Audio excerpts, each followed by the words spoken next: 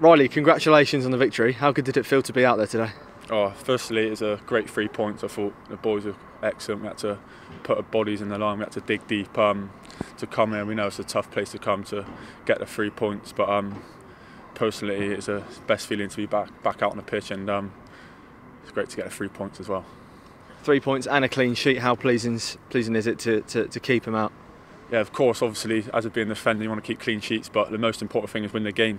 So to win the game and to see all the fans in their way and making all the noise. So at the end, it was great 3 points, and got to have a good hard week training now and go again on next Saturday.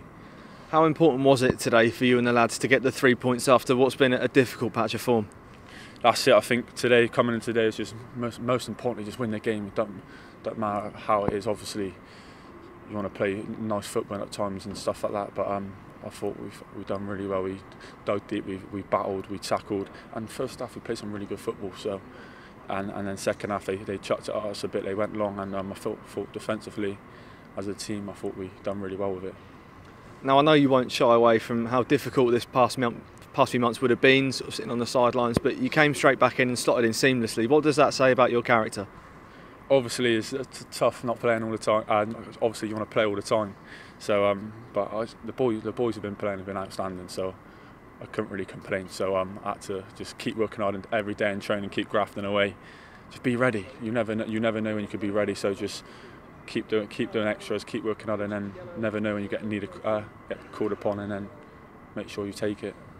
What was the gaffer's message to you ahead of the game? Personally, what did he want from you?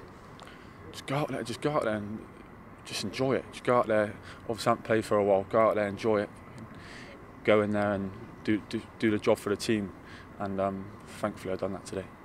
How do you think the lads adapted to the slight change in system? Is it something you've had to do before? Personally, I've played it before, yeah. So I quite like it as a free. But I think the boys been around long enough. We could change. We're good enough to change. We've got an excellent team. We've got squad depth. So I think whatever we do, I think we could do it well. And just finally, how good does it feel to be able to send all the fans home, a sold-out away end home with 3 points? Oh, it looked like we had more fans in more Fleetwood. So looking behind the goal, we had more away fans than home. So it was quality to see them chanting and cheering to obviously get the win for them and to send them home happy, because so right, it's some trek as well, isn't it? So to